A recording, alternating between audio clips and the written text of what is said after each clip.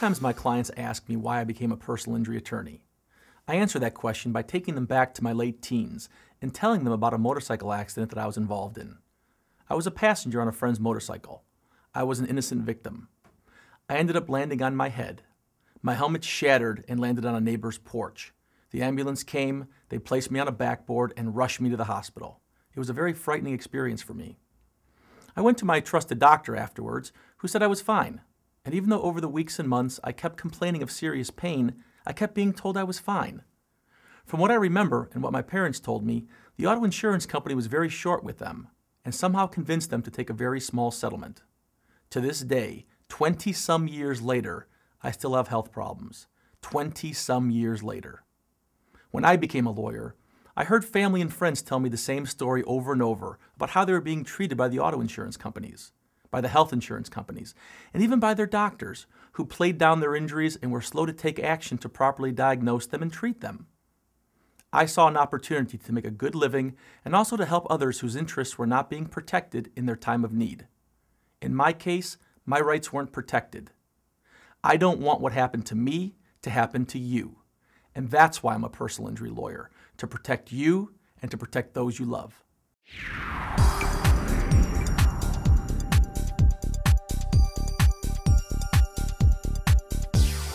When personal injury clients ask for my advice, either I or one of the lawyers that work for me make sure we talk about the big picture. Now, what's the big picture? The big picture are the players of the game. My personal feeling is that if my clients understand who the players of the game are, then they're better able to protect themselves from these organizations, and they're better able to understand the role of the lawyer. Now, the role of the lawyer is much more than just getting them money. It's about protecting you from these organizations, each that have their own agenda.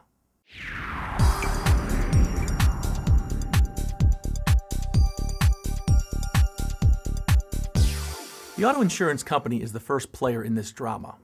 They usually represent the person who hurt you. Their loyalty is to their policyholder, not to you. Now, the insurance adjuster usually calls you a day or so after the accident and wants you to give a recorded statement. They will say they need it to process your claim, and they may even try to become your friend. They are not your friend. Really, what they're doing is they're getting you to make statements on tape so that they can use it against you later in court. The seemingly smallest thing you say, such as, "I'm not that hurt," may come back to haunt you and be used against you to reduce the value of your claim. Now, these auto insurance adjusters may be good people, but they are trained to get you to take a reduced amount of money by, among other things, getting you to make personal statements. So if I can be blunt, can you trust the auto insurance company that represents the person who hit you? Even if you're processing your claim through your own auto insurance company, can you trust them that they're going to give you a fair offer for your injuries? Are they going to guide you to make sure that you take every step you need to protect your rights to maximize your personal injury claim? Come on. Common sense says no. Auto insurance companies are profit-making organizations, and your claim reduces their profits.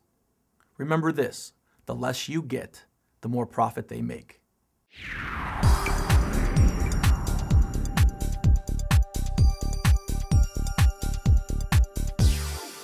The second group of players in the personal injury arena are the medical providers. If you went to the hospital after the accident, were transported by ambulance, saw your family doctor, had testing, or saw a local chiropractor, you were treated by this group of medical providers. Now, you might think the medical providers have your best interest at heart, and medically they do. But remember, these medical providers are also money-making businesses, and as such, they want to be paid for the treatment they gave you. And if their bills aren't paid, they can sue you and affect your credit. Also, you have no real way of knowing if the treatment they provided was reasonable or necessary, or if the bills were reasonable. The auto insurance company will only compensate you for treatment and bills that are reasonable.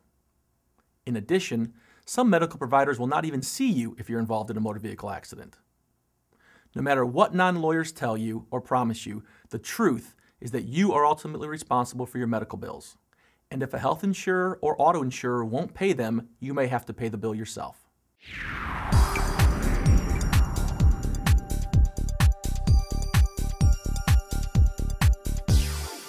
The next player or players in the personal injury game is the private and government health insurers. This includes private health insurers like Medical Mutual and Cigna, federal government medical insurers like Medicare, and state insurers like Medicaid. You may even have a type of health insurance through your auto policy called medical payments coverage or MedPay. Now, interestingly enough, often one or more of these providers are required to pay the bills, and this helps keep you out of collections.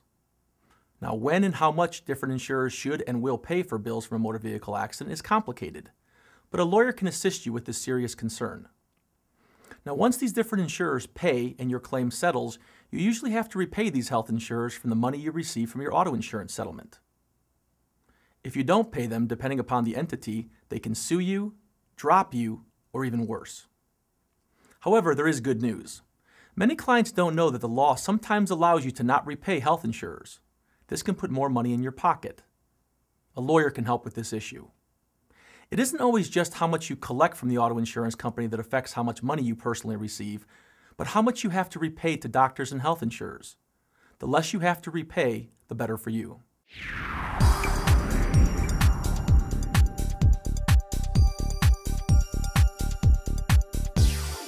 The fourth player in the personal injury game is the personal injury lawyer like me. Personal injury lawyers are the only group that is dedicated exclusively to protecting your interests when dealing with the other three entities already discussed: the auto insurance companies, medical providers, and health insurers. So how does a lawyer do this? With respect to the auto insurance company, the lawyer collects all the evidence to make sure that you can properly prove who is at fault, and so you can prove your injuries are from the accident. They make sure you don't give statements to the auto insurance adjuster that will be used against you later in court in what's called a deposition. They help ensure that the auto insurance company makes you a fair offer, that they consider your lost wages, future medical bills, any kind of pain and suffering that you or your family members have gone through, any kind of permanency in your injuries, any kind of suffering you've gone through from your testing or from any treatment you've received, and more. So when it comes to the auto insurance companies and their well-trained adjusters, the lawyer gets you money. Now, the auto insurance companies sometimes say, don't get a lawyer because the lawyer takes all your money. Besides the fact that any adjuster who says this is giving legal advice and breaking the law, insurance companies know this is not true on average. If the insurance company offers you this much and your lawyer gets you this much and takes his percentage, in most cases, you're left still with more money than if you did it yourself. The issue isn't what the lawyer gets. The issue is what goes into your pocket at the end of the case. Adjusters know that they pay more on average when a lawyer is involved. Actually, one insurance company's training manual actually instructs its adjusters to try to keep injured people from getting a lawyer by being nice to them so they can save money for the insurance company. It's important to be smart about this. If the lawyer or law firm has a reputation of litigating lowball or unreasonable offers from the auto insurance company, the insurance company knows it will cost them more to defend the case in court, and if they don't settle, they can get stuck with a large possible verdict from an unpredictable jury. So it's important to talk to your lawyer about how often he goes to court to fight for his clients, and what are some recent jury verdicts or settlements for your type of claim. Now, of course, there is no bright line rule in this area, but you can get a gut feeling about your lawyer. Is he going to fight for you or just take the offer the insurance company gives? In my opinion, if he or she always takes the offer of the insurance company, how does that benefit you? With respect to medical providers, the role of the lawyer is to help you make sure that you can receive proper diagnosis, treatment, and documentation of all of your injuries. Did you know that many family doctors won't even see their patients for motor vehicle accidents, presumably because they don't want to be involved in litigation? The lawyer checks to see that the doctor you see is competent to treat your type of injury. You wouldn't see a massage therapist for a broken bone, would you? The lawyer gathers the reports he needs to properly present your claim to the auto insurance company. A report written by a doctor stating whether your injuries or surgery is from the accident can affect the value of your claim. Remember, you have the burden of proving your injuries exist and that all of your injuries are a result of the accident. The lawyer also helps keep your bills out of collections while you finish treatment and wait to settle your claim. Also, lawyers can sometimes negotiate reductions in medical bills, which can increase the amount of money you receive. With respect to health insurers, we help make sure that they pay when appropriate so your bills don't go into collections. If you don't have health insurance, sometimes a lawyer can give a letter of protection promising payment if and when the case settles. This can also keep your bills out of collections.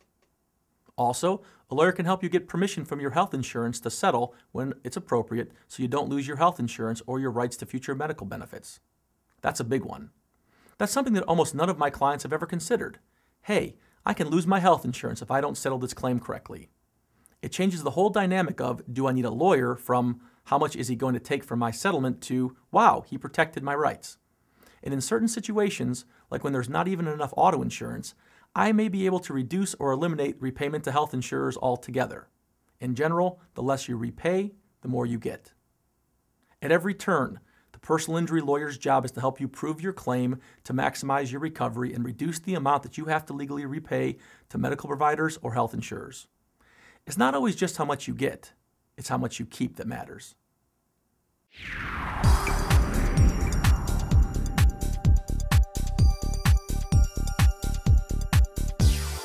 One of the most frequently asked questions I receive when meeting with a potential client is, do I have a case?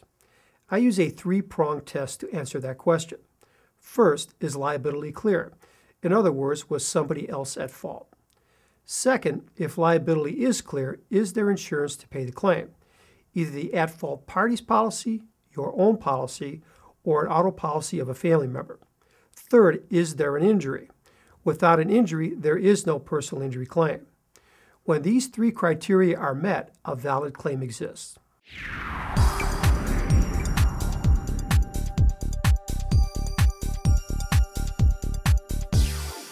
Potential clients sometimes ask me, do I need a lawyer? Can I settle the claim by myself with the auto insurance company? My short answer is yes, but be careful. You can settle it, but you may not want to because the consequences can be quite severe. For example, if you're still hurt, how do you settle your case when you may not know what's wrong with you? How do you settle your case when you don't know if you're going to need future treatment? How do you settle your case when you don't know what that future treatment's going to cost? How do you settle your case when you can actually lose your health insurance if you settle your case incorrectly? If you're done treating, how do you even know the value of your case?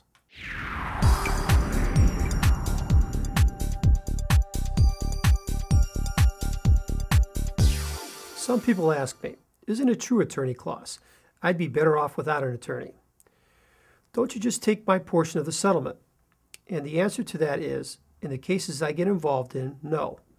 The question is deceptive in a way because it doesn't recognize that the lawyer does so much more than get you money. So let's deal with the first issue of money. Now, it may be true that if you're not injured and you don't have medical bills, you're probably better off settling it yourself, assuming you don't have future problems show up. A lawyer being involved in that case, which is a very simple case, may actually, in a sense, eat up your portion of the settlement. However, when you get involved in cases with physical injuries, the lawyer legally develops the claim so that you receive the claim's true value. Now, the reason the lawyer is able to do that is because the auto insurance companies almost never make you a fair offer, in my eyes. Fair offer being defined is what a jury would give. So if the auto insurance company offers you this much, and any competent lawyer gets you this much, and he takes his portion, you are still left with more than the insurance company would offer you by yourself. Now, this is a generalization, but the fact of the matter is that the auto insurance companies know that they pay a lot more when lawyers are involved. This is why many companies train their adjusters to be nice to you so that you don't get a lawyer. In fact, one insurance company in their actual training manual teaches their adjusters to keep people away from lawyers by being their friend. Now, the second half of this issue that isn't really understood by people that think lawyers take all the money is that they don't understand all the other things that lawyers do. What do lawyers do? Well, they protect you from the auto insurance company. They keep you from making statements that reduce the value of your case. They document and protect evidence, such as witness statements and any kind of damage to your body or your property. With regard to medical providers, they help you make sure that you receive proper diagnosis, treatment, and documentation of all your injuries. Watch to protect you from your overbilling of doctors and help keep you out of collections. They make sure the documentation is in a form that you need to give an insurance company because it is your obligation to prove your claim. With respect to health insurance, Medicare, and Medicaid, the lawyer helps make sure that they pay when they are required to pay and to make sure that when you settle your claim, you do not jeopardize your insurance benefits. So a lawyer does a lot more than just get a settlement. So even if you just got the same amount of money, with or without a lawyer, the lawyer is actually very valuable. This is the point that many people don't seem to understand. The lawyer protects you from many groups of people and makes sure you don't step on those potential landmines in the personal injury process.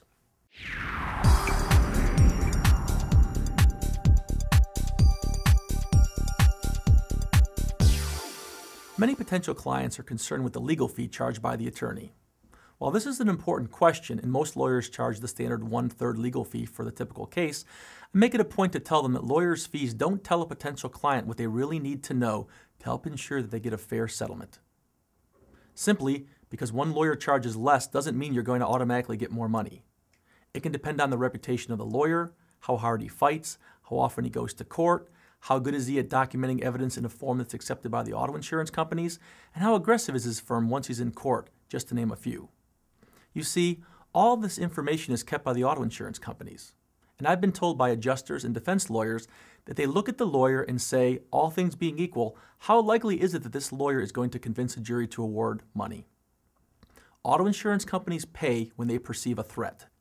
The threat is going to a jury and having the jury award a lot of money. Now, if the lawyer routinely goes to court and when needed goes all the way to a jury and gets jury verdicts, that not only costs the insurance company money with the jury verdict, but it can cost many thousands and thousands of dollars in defense costs the insurance company can avoid if they simply settle before litigation. It's a matter of economics.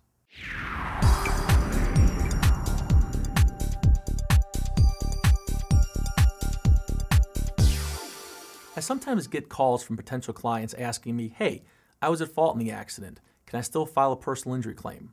And the answer is no. You cannot file a personal injury claim if your negligence caused the accident, but you may be able to file a claim for medical payments with your own auto insurance company if you purchased this coverage. If you bought rental coverage, your auto insurance company should provide a rental car. Now, if you were cited for a seatbelt, lack of insurance, or something unrelated to causing the accident, you may still be able to file a personal injury claim.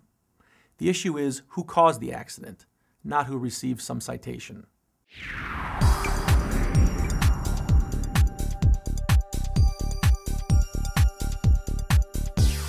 Many of my clients are surprised at how many claims they actually may have, and how many people they may be able to actually collect money from. For example, in a car accident, you may actually be able to collect money from the person who caused the accident. You may be able to collect from the person who owned the car because perhaps they knew the person driving was drunk or in some other way the owner was negligent in giving them the car. If the person was on the job, you may be able to sue the person at fault's employer. And if the state of Ohio or some other municipality wasn't taking care of the roads properly, you may be able to sue them also. Now, if the party at fault has little or no insurance, you may be able to file a claim with your own insurance company depending upon what kind of coverage you bought. As you can see, there are many possible parties and insurance policies to investigate. And that's why it's very important to have a personal injury lawyer like me take a look at this to find all the insurance, all the liable parties, and to make sure that you collect all that you're entitled to by law.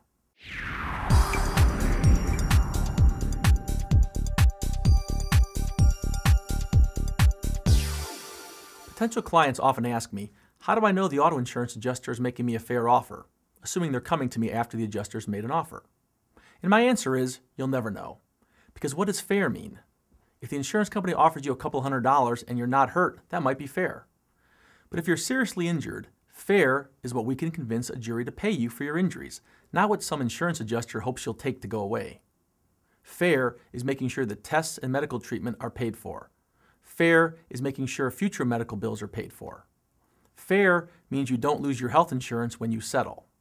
So the short answer is, without talking to a personal injury lawyer like me, you may never know the real value of your personal injury claim, and it's unlikely you'll receive a fair settlement, as we've defined it.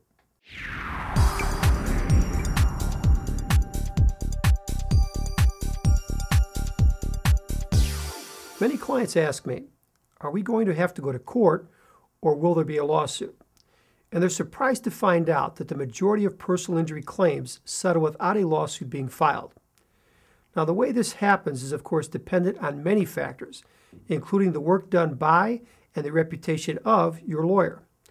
If a lawyer is willing to go to court, the insurance companies know this, and they'll most likely offer a fair settlement. But it's also based upon how well the lawyer presented the documented medical evidence to the insurance companies. Did you know that many auto insurance companies actually use computer programs to help determine whether to pay your medical bills and how much to pay for your injuries? In other words, if medical information is presented in a way that medical billing or claim valuation software can understand, then you get a more reasonable offer, which means more money to you and makes litigation less likely.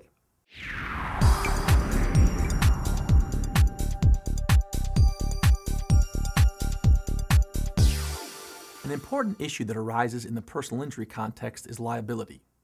Now, liability is another way of saying who's at fault and who's supposed to pay. Now, the general rule is whoever's at fault is what's called liable for your injuries, and they have to pay for the injuries of those who are injured. Now, it surprises some of my clients to learn that they have the burden of proof when it comes to who's at fault. It isn't enough that you were injured, but you have to prove that someone else caused the injury. This is where a lawyer comes in handy. We are trained to find and present evidence regarding liability. And remember, just because the police report says you're innocent does not mean that the auto insurance company will roll over and pay you. Additional witnesses, unforeseen circumstances, and policy coverage issues can arise to cause you problems down the road. It truly can be a minefield for those handling these claims alone.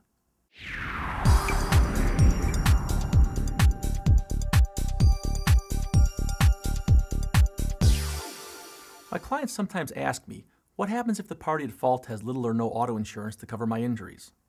I tell them, we'll need to get a copy of their auto insurance policy and the policy of any family members they lived with at the time of the accident to check to see if they purchase uninsured or underinsured motorist coverage, depending on the case.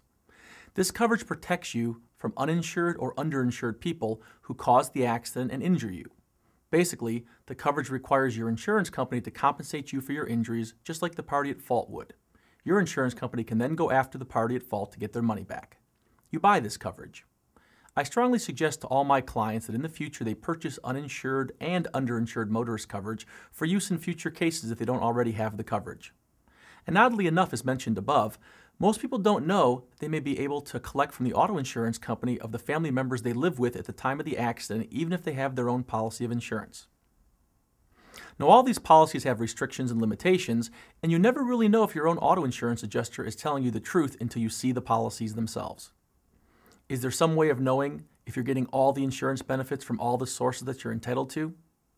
Not without a personal injury lawyer. And that's why you need a personal injury lawyer like me.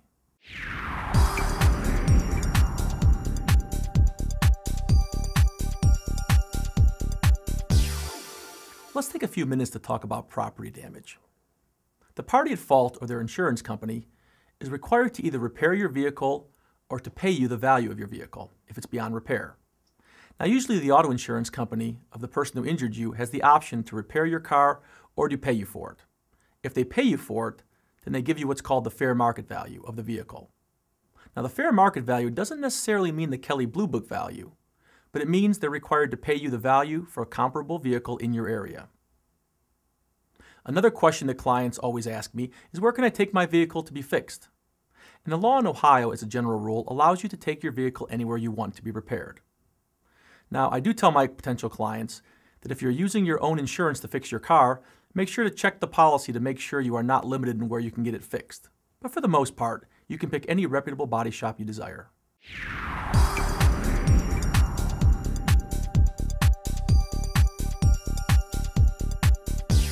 Most of my clients ask questions about rental cars. They want to know whether they're entitled to one, who should pay for it, how long they can have it, and what kind of car they're entitled to. As a general rule, the auto insurance company for the party at fault is required to either give you a comparable rental car or reimburse you if you pay for the rental car. Now, how long you get the rental car depends upon whether your car is being repaired or the insurance company is writing a check because the car has been totaled. If the car is being repaired, the auto insurance company will normally give you the rental car for a reasonable amount of time while you're getting your car to a body shop and for a reasonable amount of time while the car is being repaired. Now, if the car has been totaled and they're writing you a check to replace your vehicle, usually the insurance company will give you up until you receive the check and a couple extra days to go out and get another car. After that, if you keep the rental car, you could end up paying for it yourself. You also cannot delay getting your car into a body shop while you have the rental car that's being paid for by the other insurance company.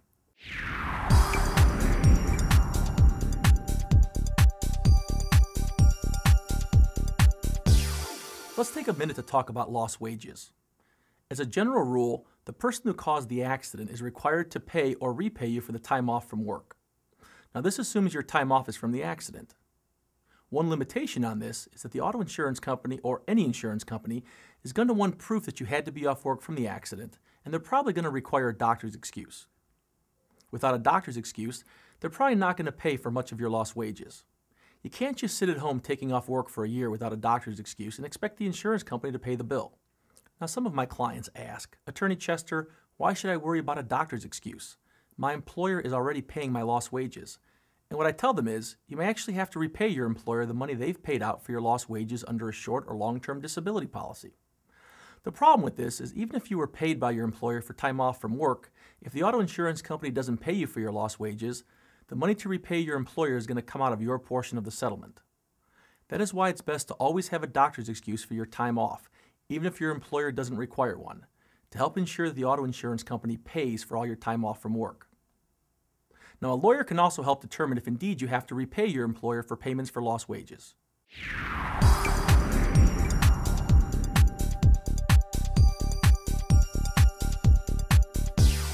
Many of my clients ask me, Attorney Chester, why not just settle the case myself and not worry about my medical bills, because I have health insurance? The answer I give them is, you just can't settle your personal injury claim and make your health insurance pay for your future medical bills. Now, the reason for this is that health insurance companies have certain rights, and when you settle your personal injury claim, you have to protect the health insurance rights also. Now, you may not be aware of how to do this, but I am. So one of the things that I'll make sure in your claim is that I have permission from your health insurance to settle.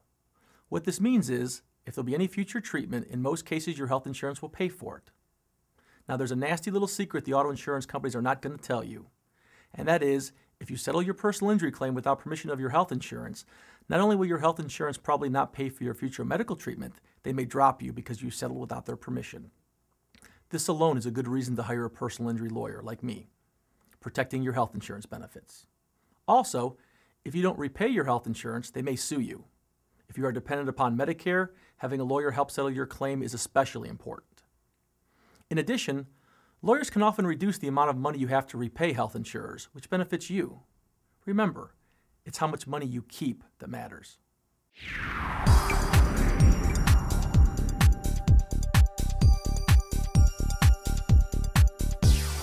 Let's take a few minutes to talk about medical malpractice. What is medical malpractice?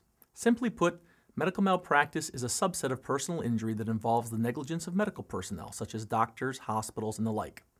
Your burden in the medical malpractice context is to prove the doctor was negligent and that the doctor's negligence caused you to be injured. Now, how do you prove the negligence of a doctor? You have the burden to prove that the doctor's care that he gave you is below the standard of care in the community in which you live. This can vary by city or state. The standard of medical care in Manhattan, New York, may be different than that in a rural town. Now, the statute of limitations, or the time you have to file a medical malpractice claim, is rather complicated. To put it simply, you have 1 year from the time of the medical malpractice. But what if you didn't know about the medical malpractice until later on? Well, in that case, you would have 1 year from the time you knew or a reasonable person would have known that there was medical malpractice. Now, there are some more limitations on that, so it's important to contact a personal injury lawyer immediately when you think you or a loved one might be the victim of medical malpractice. And one other thing, in Ohio, it's not so easy to win a medical malpractice claim.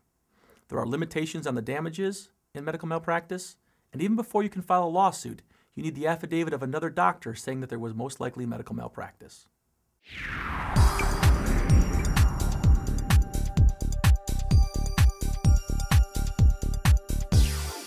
Let's spend a few moments to talk about wrongful death.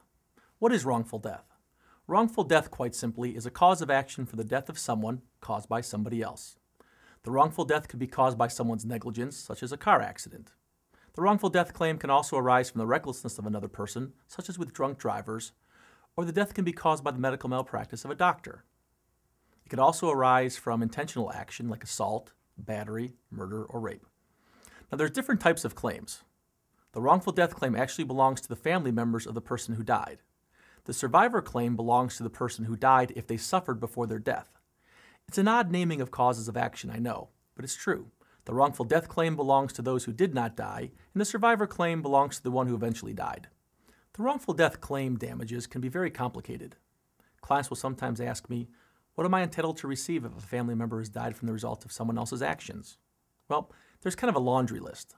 The family members are entitled to the medical bills that were accrued before the person died, as well as the cost of the funeral and the current and future losses of that person. If they were a doctor or making a large amount of money, that can really add up and help the family financially.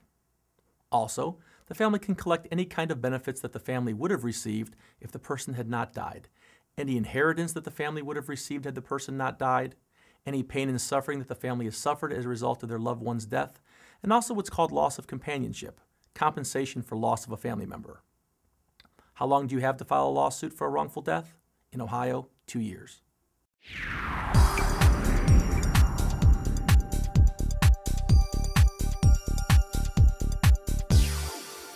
If you would like more information or to schedule an appointment with an attorney at one of our offices or at your home, please call 1-800-218-4243. We're looking forward to serving all your legal needs. Thank you very much for your time.